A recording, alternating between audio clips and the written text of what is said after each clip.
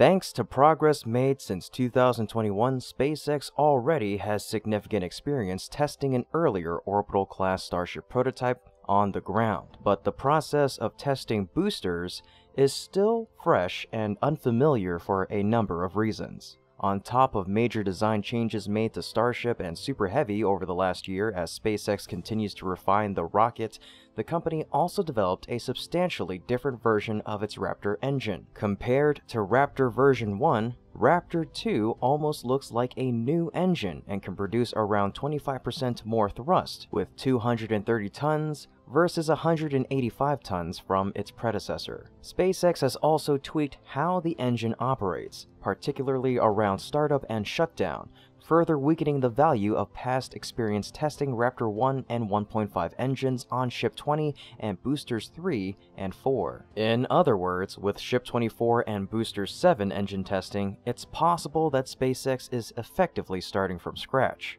Many aspects of testing, which involve propellant conditioning, thermal characteristics, tanking, detanking, certain test stands, are likely mostly unchanged, but almost every aspect of a rocket is affected by its engines. As a result, despite some of the simplifications in Raptor 2's design, operating the engine on Super Heavy is much harder to get right.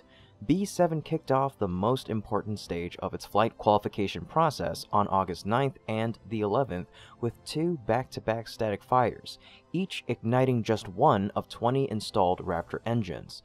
Both appeared to be successful, and SpaceX returned B7 to its Boca Chica, Texas factory, reinstalled a full set of 33 engines, and sent the Super Heavy back to the launch pad 2 weeks later. On August 31st, SpaceX attempted to ignite 3 of Booster 7's 33 Raptors. One engine failed to ignite, but the others did not, resulting in a mostly successful 2-engine test.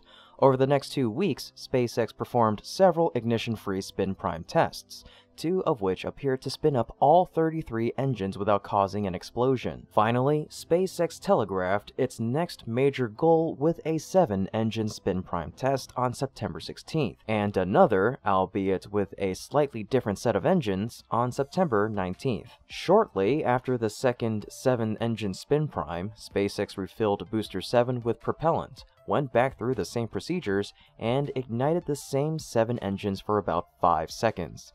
No obvious issues arose, and Musk later implied that the test went well. It set a new record for the largest number of Raptors simultaneously ignited on a single prototype, and likely also broke the record for most thrust produced by a vehicle tested at Starbase. That is to say that significant progress has been made in the last few months, but SpaceX has a huge amount of work left, almost all of which lies in uncharted terrain. That goal, same as it has been for half a year, is to qualify the first Super Heavy booster for flight. To do so, SpaceX must, at long last, static fire a Super Heavy with all necessary Raptor engines installed. For Booster 7, its near-term successors, that means 33 new Raptor 2 engines, capable of generating a total of around 7,600 metric tons, or about 16.7 million pound-force of thrust. That's exactly what SpaceX workers have been focused on doing since Super Heavy B7 was rolled back to the factory for additional work after a successful 7 Raptor static fire. On September 19th, the CEO revealed that SpaceX would roll the Starship booster currently assigned to the debut back to the factory, which is B7, for mysterious robustness upgrades, an unexpected move right after a record-breaking static fire test. 2 days later, Musk indicated that those upgrades might involve fortifying Super Heavy Booster 7's thrust section to ensure it can survive Raptor engine failures. With 33 Raptor V2 engines powering it and plenty of evidence that those Raptors are far from being perfectly reliable, the concern is understandable, even if the response is a bit different than SpaceX's norm. But although Musk didn't exactly reveal what he's going to upgrade on B7, based on some indications there are a few points that SpaceX may be able to make. First, Booster 7's pipes will need checking after the biggest fireball ever. Remember the damaged transfer tube in the leaked photo of B7 a few months ago? The photo shows a short portion of B7's liquid methane transfer tube that runs through the booster's new liquid oxygen header tank, which itself sits inside Super Heavy's main liquid oxygen tank at the aft end of the rocket. In other words, a tube inside a small tank inside a large tank. Super Heavy's liquid methane transfer tube generally does what it says, allowing methane to safely fly down through the main liquid oxygen tank and fuel up to 33 Raptor engines. At full thrust, that tube would need to supply around 20 tons, or around 45,000 pounds of methane per second. If the replaced transfer tube passes this test, it'll be a great assurance for Booster 7. But on top of merely transferring methane through the oxygen tank, B7 introduced a design change that allows some or all of that tube to change functions and become a header tank mid-flight. That would require a system of valves that could seal off the main liquid methane tank once it was emptied, turning the transfer tube into a sort of giant steel straw filled with enough liquid methane to fuel Super Heavy's boost back and landing burns. And according to much speculation, the upgrades will probably include the Raptor Blast shielding. Additionally, some suggested that SpaceX may install auto struts on B7.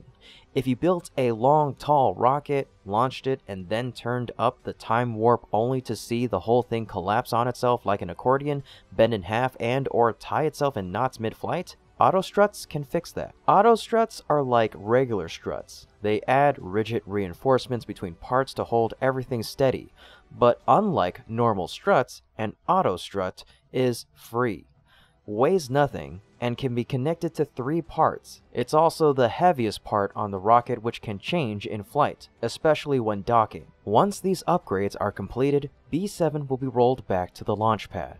The sequencing isn't clear, but SpaceX will need to complete the first full Super Heavy wet dress rehearsal, and then move on to the first full 33 Raptor static fire. It's also unclear where Ship 24 fits into that picture. SpaceX will eventually need to, or at least should, conduct a full wet dress rehearsal of the fully stacked Starship and may even want to attempt a 33 engine static fire with that fully fueled 2-stage vehicle to truly test the rocket in the same conditions it will launch under. Will SpaceX fully stack B7 and S-24 as soon as the booster returns to the pad, risking a potentially flight-worthy Starship during the riskiest Super Heavy tests yet? Either way, it will be a major challenge for SpaceX to have a fully stacked Starship ready to launch by the end of November. And that's it for today's episode. Thank you so much for watching, and if you enjoy what my team and I are doing, you can become a patron through our Patreon link in the description below. Otherwise, as always, this is Kevin with Great SpaceX, and my team and I will see you next time.